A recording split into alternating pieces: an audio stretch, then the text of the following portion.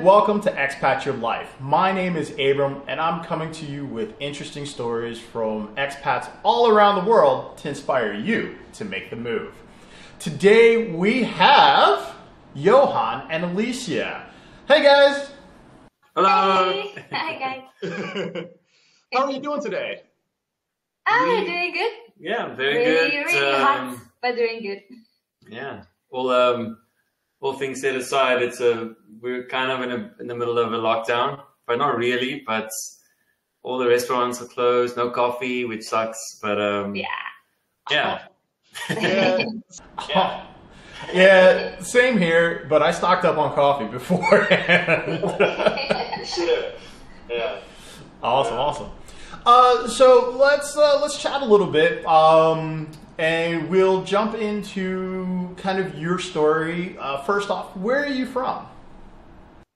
We're from South Africa. Okay. Like a lot of people here in Vietnam. Yeah. Yeah, I've met more South Africans here than I've met anywhere else in the world. There's a lot of us. So we're from a province called Gauteng and a city called Pretoria. Okay. Nice. And so is Victoria super nice? Should people go and visit there? Yeah. I like Pretoria. It's more of a traditional city. So it's not, it's more like how can you say, it's more like a cultural city. Then we have Johannesburg, that's like the business capital. Like Ho Chi Minh. And then we have Cape Town, which is that's like the international city. That's like Da so, Nang, basically. All of the international people. Okay, beautiful, very, the very nature, beautiful. the beaches. Table Mountain.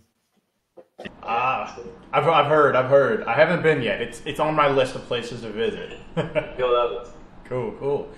All right, and how long have you been living in Vietnam or living abroad? 6 months. We came here at the end of December. December 2020. And then I had to do the whole quarantine thing, and about 6 months. So it's not very long. We're still newbies. Yeah. So 6 months in Vietnam. Is this your first country living abroad? Yes, we've pretty much only traveled, but that was short amount of time, in short amounts of time. So and more like holidays or vacations, not really like 2 weeks. Yeah, this is the longest we've been from home ever. Yeah. How do you feel about being far from home? How does it feel 6 months in? Well, you do miss your family. The initial kind of excitement gets kind of, I don't know. It starts to fade. Yeah, it starts to fade, and then the whole blues about, my family, and just like having the normal Sunday lunch with them. You kind of miss that, or your friends. And for us, I think the biggest thing is our doggos. We don't have our pets, 2 dogs. I've even checked if I can get them here, but it's super expensive. So at the moment we can't afford it.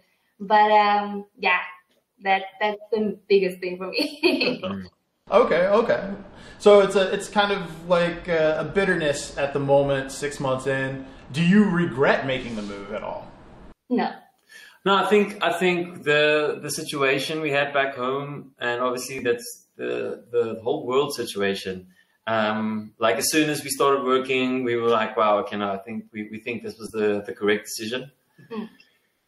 And we always knew that there were going to be challenges, and that we were going to need to adjust to a new country and a new culture. And so I think that those are things to be expected. You have to kind of know that that's coming your way, and but also kind of in the same breath, I think it's a good thing, because it challenges your way of thinking and the way that you look at the world, and kind of forces you to break out of the bubble that you were in your country, the way you grew up, and so I think in that sense it's kind of refreshing. And you learn so much. You learn so much about other people, other countries, and especially about yourself. Like what you're used to, and what you can be, what you can do, and what you can become accustomed to, and what you thought you would never do, but now you do it. And so it's very liberating. It's like refreshing. Yeah. All right, so now we'll go back, and I'm just going to ask, like, as far as knowing that you wanted to move overseas, knowing that you wanted to make a move, what was your initial motivation to do that? Well, unfortunately, COVID. So we are professional musicians and we studied music and we've been doing music, I mean, for the past 15, 20 years, basically. And coming from South Africa, everything was shut down for months. So live entertainment, events, areas, pubs, everything that you can actually go and do what you do has been closed for a long period of time. So we were out of work, pretty much. We could teach, but still it had to be online or something. So it was a bit of a tricky situation. So we had to look for other alternatives. And being music teachers as well, we thought, well, we could try the ESL thing. And yeah, it's been really fun up till now. So yeah. Yeah, it's been great. Okay. Now, are you bringing music into the classroom? So you're teaching English and music together? Sometimes I've heard him, especially now being online. You actually have your instrument yet. So he's been doing it a few times. We'll start the lesson playing guitar. Yeah, there was one, I think it was a sprout lesson on a jazz band. Yeah. So I played a bit of a jazz little intro to the lesson. And the kids were just like, what the hell's happening? Yeah, it was interesting. So they were like, teacher, you play guitar? I was like, yeah, I try, you know. So. Oh, sure. All right, perfect. So, you know, you had that motivation. COVID kind of pushed you to make that move. Now, why did you pick Vietnam specifically? Well, we had quite a couple of countries on our shortlist. But when we started comparing the cost of living and the availability of jobs, and also we found Apex, which is a great company, we think, which also kind of tied in with some of the other goals we had because of their setup and the fact that you only teach in the evenings. You have some time in the day to do other things. So we wanted to still have time to invest in our music, and maybe we also wanted to have time to further our education and continue studying. So these were important things for us. And then obviously the cost of living in Vietnam. And we came to Vietnam previously in 2018. We had a holiday here for 2 weeks. We traveled, got on motorbikes, drove down from Hanoi to Da Nang, and it was amazing. So we thought, yeah, we kind of know what's happening in Vietnam, if you could say that. We really loved it. It was like amazing. It was one of our favorite holidays. So we just decided, why not? Yeah. I mean, go live where you actually had a holiday and it was amazing. So why not? If you can. Yeah, and some of the other countries, we would have been much further from home and have less free time, and obviously cost of living would have been so much higher. So another priority for us was to save. Okay. Or is to save some money, which I think it's very possible. Yeah. Yeah, it's a good thing, especially in when there's a pandemic going around. So yeah, those are all you're not things. allowed to go out, so save your money. Those are all things that influenced our decision. So Okay. And Vietnam's like super safe. One of the most safest countries in the world, basically, now with the whole pandemic. Well, we hope that it'll stay that way, but yeah.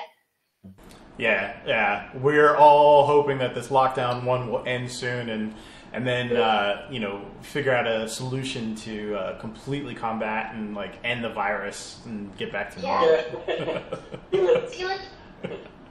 Nice. All right, so your first 6 months, we've talked about the motivations and moving forward and the pros and just kind of going in. Now I want to talk about like the pros and cons of what you've seen so far, your list of pros and cons. We'll start off with the pros.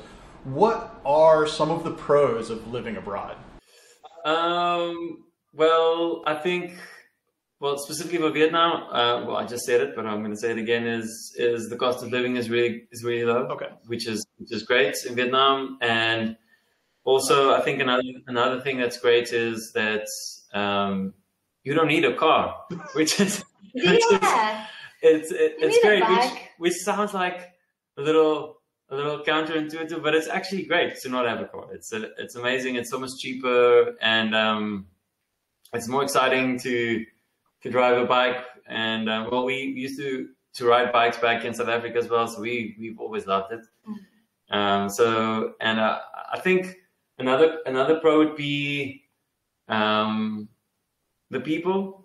Especially the students. The students are just awesome. They're great. I mean, like they're really, we have really students great. back in South Africa, but I don't know what it is exactly, if it's the culture or how, but the students here are just, I don't know, they kind of get in there. They creep into your heart. They Yeah. have a way of doing that. So, Yeah, awesome. Some pros for you? Some pros for me, I think eating healthy. Okay. Like the food here is, well, it's not always, it's your choice as well, but I mean, generally even the food that you get from the restaurant seems to be much healthier than what we used to in the Western cultures or restaurants. And you eat a lot of fruits and vegetables, and try new things, try new food that you actually don't really know what you're going to get or what you eat, but you just go for it. And yeah, so I think there are many pros. The nature here as well. Like, especially us having during the day kind of a little bit off, we love to go out every morning, just drive around the country and see if we can find a spot that we haven't seen before. And yeah, so the lifestyle is quite different, and I feel like we live more instead of just work. Okay. And what city are you living in? Vinh City, Vinh City, so it's in Yang. Okay. Province, yeah. It's kind of central Vietnam. Yeah. We think so, yeah. Yeah. But we also lived in Ho Chi Minh for 3 months, and so there are various pros and cons to living in Ho Chi Minh versus living in Vinh. So it depends on your personality, I would say. So obviously in Ho Chi Minh City, I mean, you can pick and choose. The menu is nearly infinite. You can get pretty much anything to eat in Ho Chi Minh City. Amazing places to stay. Yeah, you literally get one apartment that is not like Vietnamese. That's a little bit more modern.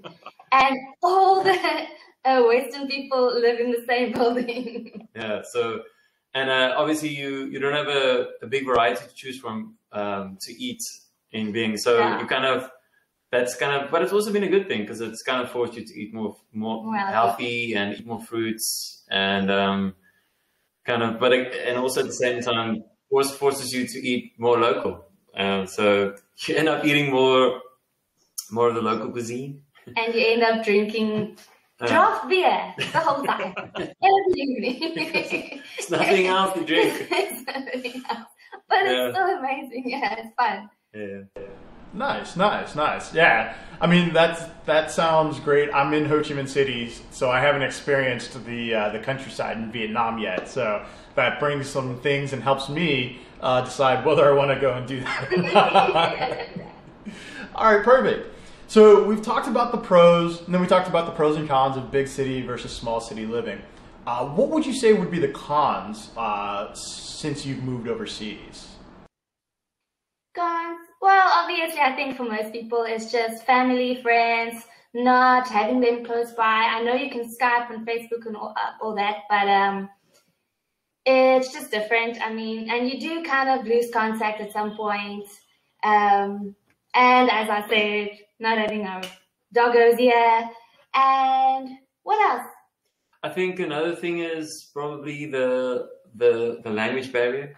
It can be, yeah. And because also they have a different way of doing things, and so just trying to kind of get your message through of like what you're trying to communicate or what you actually want to do.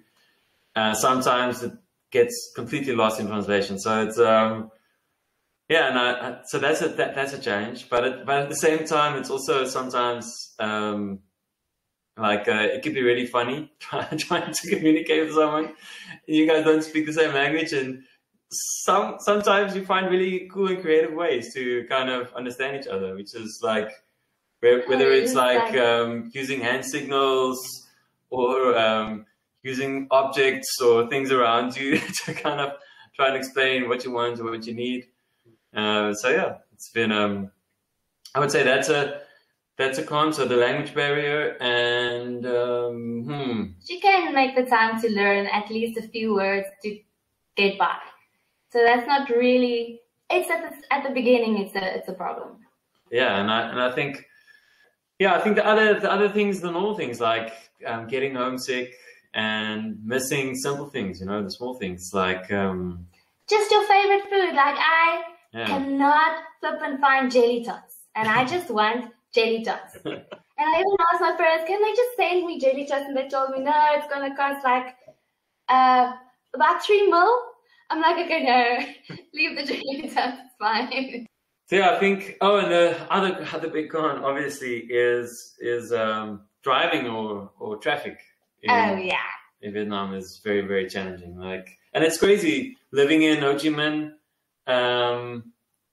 It's much busier in Ho Chi Minh. So there's a lot more cars and scooters and stuff on the road than there are in Vinh.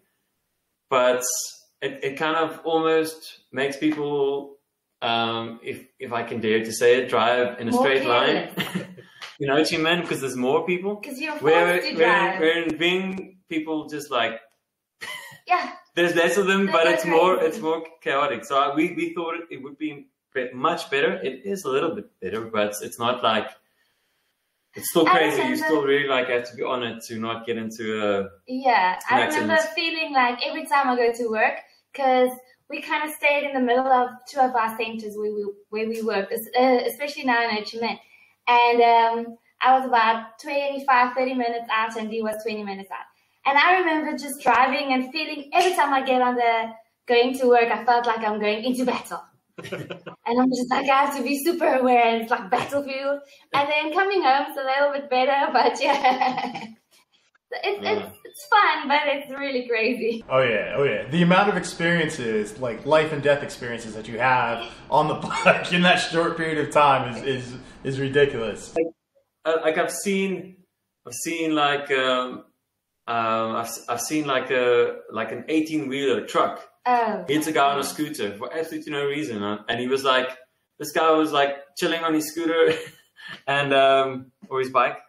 Sorry, we call it scooters in South Africa, like because it's a smaller and it's automatic.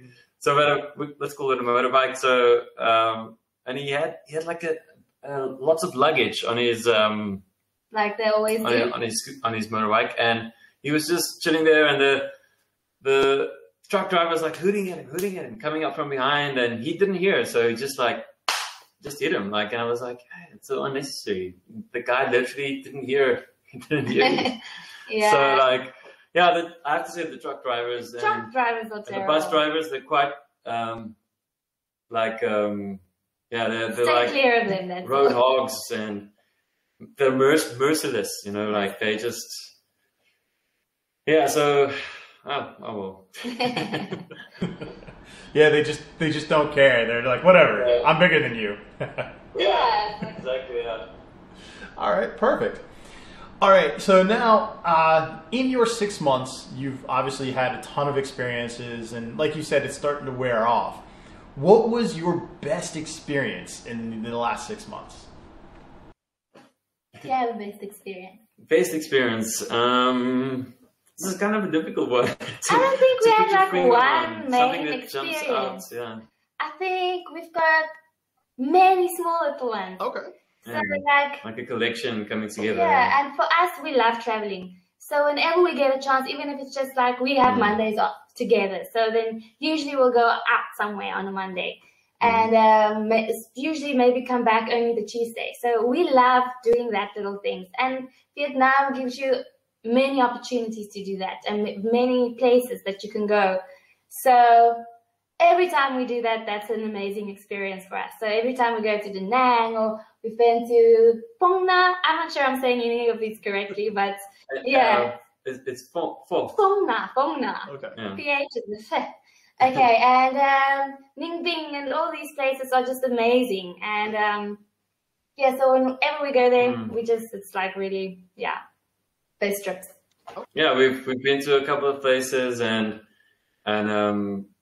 yeah, it's just really great to see more Vietnam. And like I have to say, like if you're in a Vietnamese city, they're very consistent.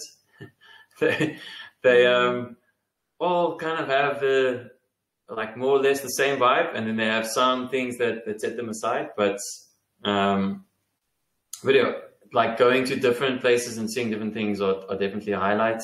So those are some of our best experiences. Yeah, I think just being able to travel through Vietnam. Yeah, definitely. Excellent. Now, what would you say would be the worst experience that you've had? Well, I had an accident with my bike.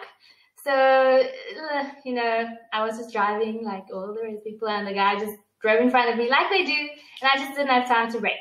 So I basically flew over the guy, and my leg was all messed up, and I had to drive. I was coming home from work. So luckily it was not on my way there. And then I had to drive back with an all crooked little bike. And I still had to drive that bike the next day because we couldn't go.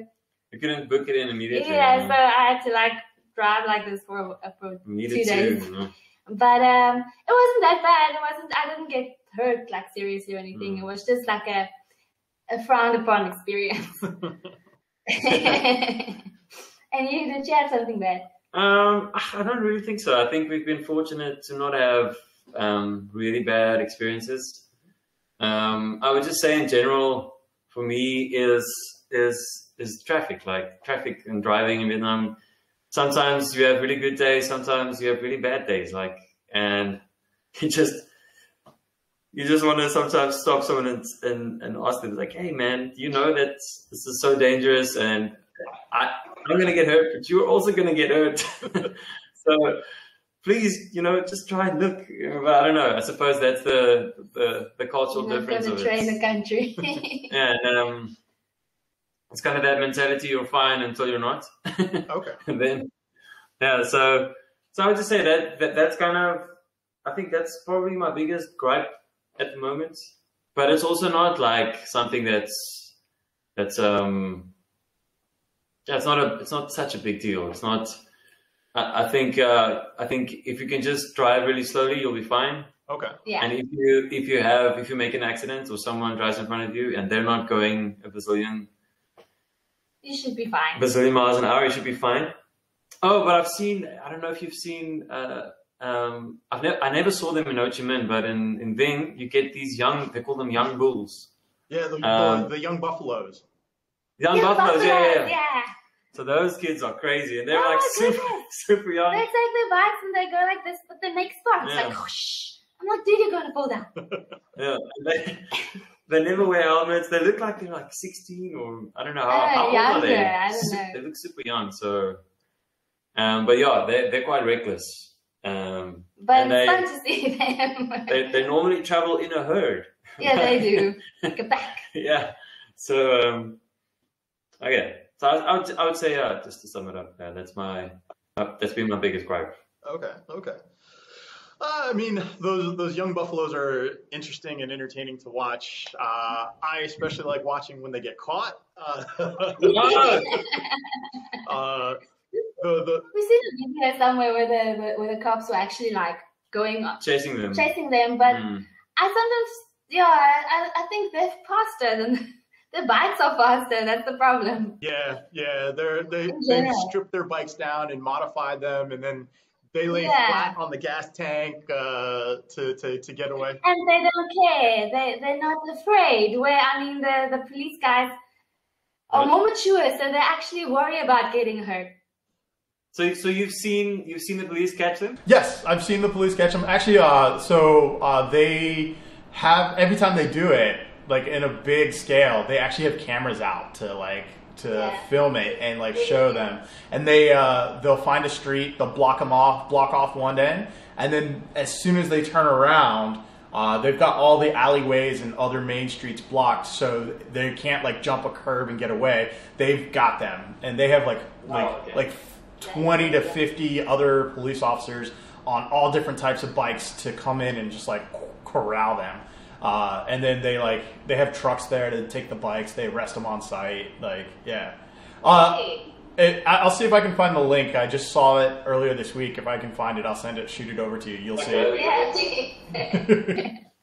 Thank you. Because it feels like they always get away with it. So I was like, this is crazy. And I mean, obviously they are very good, but they can't account for all the variables in traffic. So at some point they're gonna make a big mistake or a big accident. Bang, yeah. And they go so fast, they'll definitely kill someone. Yeah, or themselves. Yeah, absolutely.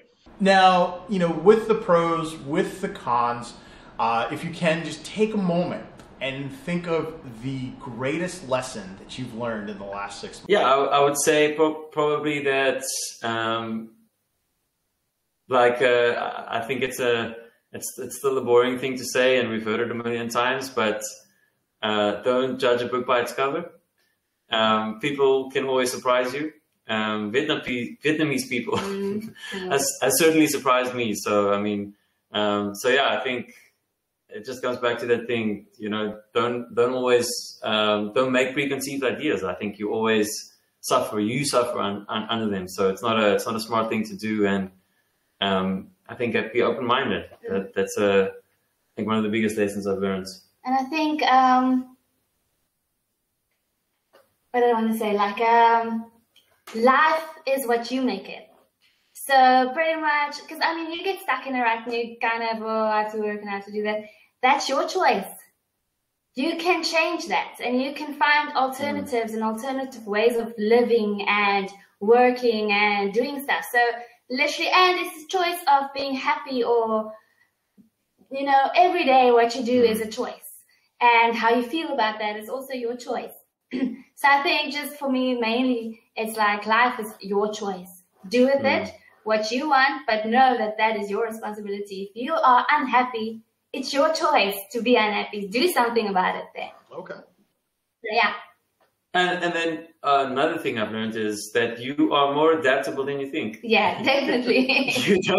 you don't always need everything that you think you need. You are adaptable, and you can be happy. And you can always need less than what you think you do. So that's one of the biggest things I think coming to Vietnam that you probably learn is why did I think that I needed this, or why did I want to spend so much money on this, or why did I don't know.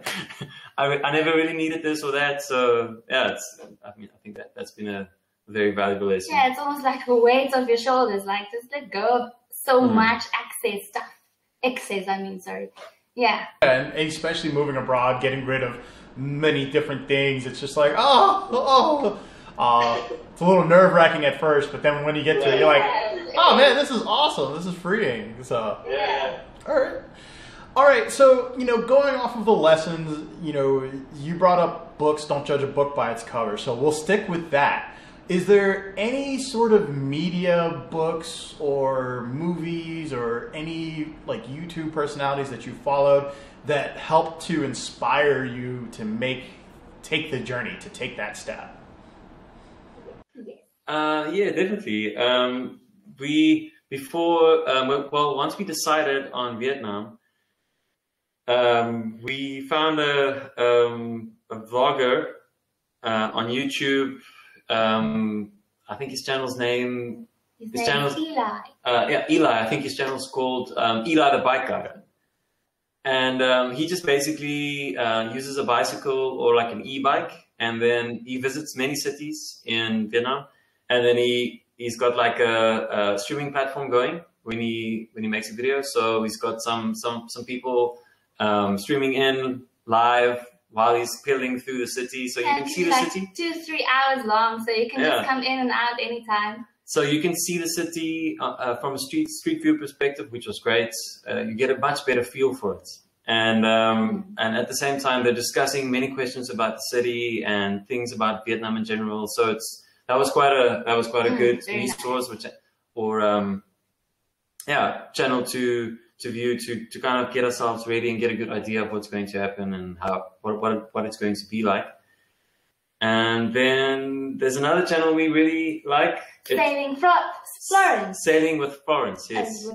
It's a channel about two Brits couple, and they just sail around the world, and they've been doing it in the pandemic. They've been sailing for 4 years now, basically. Mm. And they're just living off their boats. And yeah, it's pretty awesome to see how you can actually live like that, and all the places they actually go to. And they've been stuck in Indonesia for like the last year because of the lockdown. Because of the pandemic, and so it's been interesting to get their perspective because they've been on a boat. They've literally been on the water. They had to get like fruits and vegetables from other people selling it on boats. So coming to them and selling them, and then often the fruits or vegetables will already be kind of off or rotten, but they don't really have a choice, so they will take it still and make a plan.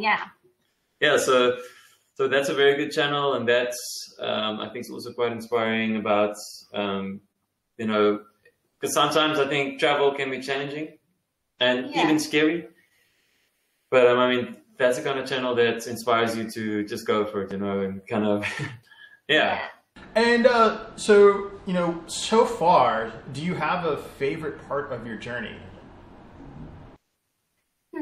A favorite part?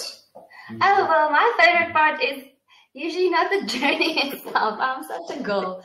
I love planning it. So whenever, like, coming here was like the biggest, I was just like planning, and then by some fluke, I didn't get my moment of proper planning because they phoned us and said, no, you're going to come this week. I'm like, what? I was like, no, I had a month to plan this. What happened now?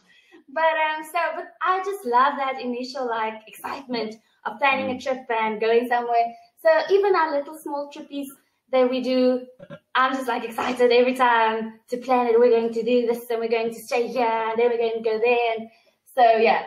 I know I'm a girl, but I love planning stuff. So. And you, a favorite thing? A favorite thing so far? I think I've actually been enjoying the lifestyle. I think it's simpler. We have less bills to pay. Yes. Which is amazing. I feel like I'm carrying less baggage. Like it's a lighter load to carry, and that's been great. I feel less stressed, and I think that's been invaluable. I definitely feel like. So at the same time, I think you also still need a plan to move forward in your life.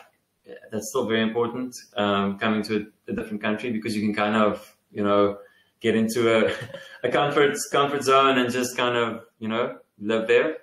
But yeah, I think that's been very, very good for me, is having less, it feels like less baggage, less to carry on your shoulders, and it just feels a little lighter and less stressful. Yeah, definitely.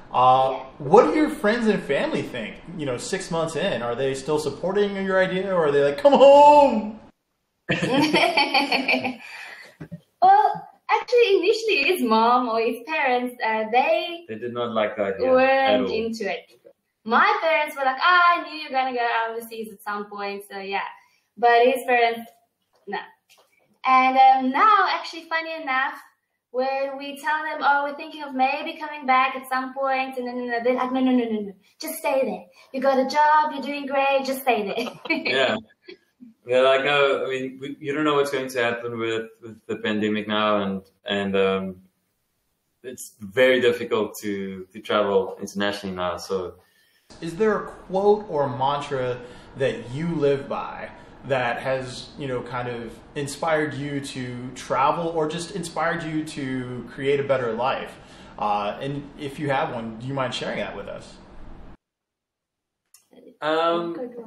Yeah, I've got one, and it's kind of been a recent addition. So I wouldn't say I'm living by it yet, but I'm trying to.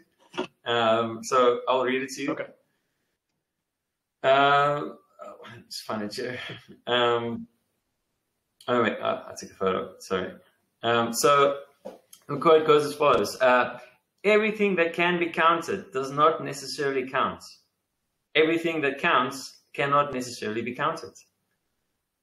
So yeah, I just kind of that seems like a really good philosophy, you know, to kind of get rid of because I feel like many times growing up and also, you know, watching the news, we get dictated to a lot of what we're supposed to like and how we're supposed to live and what is important. But at the end of the day, I think we have things that are important to ourselves, right? And it's like it says, not everything that you can count is necessarily important. So having all the money in the world is not necessarily, I think it would be great. Don't get me wrong, but it's not necessarily, doesn't equal or guarantee you joy or happiness. So I think, like the second part of the quote says, sometimes the things that cannot be counted count more, because those are the things, and you don't always realize this from the get-go. Sometimes it takes you time to get to know what these are, but you realize, especially I think as you get older, that those things are actually really important to keeping you stable and centered, and yeah. Yeah, I don't have one.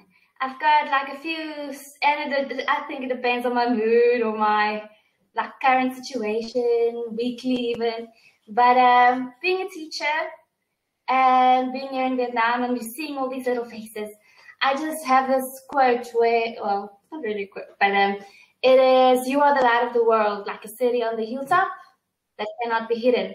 And that is not my motto, but it is something that I try to live by, to be a light for these kids and to be a light for the people around me, and just to be motivation and to show them like happiness and excitement and joy in the world. So, and I think all of us here basically, all the teachers, everyone basically strive to be a light for these kids. So yeah, that's my motto for my current situation. Perfect. And what's next for you? Well, I think for now, I think we will probably spend at least the next year in Vietnam, maybe next 2 years. Well, initially we were like at least 2 years, so yeah. Yeah, and well, depending on what happens, and at the same time, like I said previously, we would definitely like to study further. And then I think once we've hopefully once we've acquired more qualifications, we actually would try to kind of see if we can take the teaching further as a career. Yeah, take it up. And yeah, depending on what happens in the world, but I don't think it doesn't seem as though things are going to go back to normal anytime soon. But we'll get a new normal. So yeah, it'll be the new normal. Yeah. So I think that's our biggest thing now, is to kind of get going on that, and you know, need more education. Yeah. Okay. Well, you know, thank you so very much for being on the show. Before we leave, is there any advice that you'd give to someone thinking about moving abroad or just needing that motivation to do so? I would say it's going to be exciting. It's going to suck at some point, going to be challenging. But you can do it. Like I said previously, you are adaptable and you can do it. And the other big thing is do your homework. Wherever you want to go, make sure this is where you want to go or where you would be happy, and do it legal. Don't. Get your papers in order. Get all your papers, get your qualifications, do it the right way. Don't. Just makes it so much easier. You don't want to be banged up abroad, so. Yeah. So yeah. Or stay at home, basically. Yeah. Yeah, or pay fines or get arrested. It's just not worth it. In a strange country, it's not worth it. So. Yeah.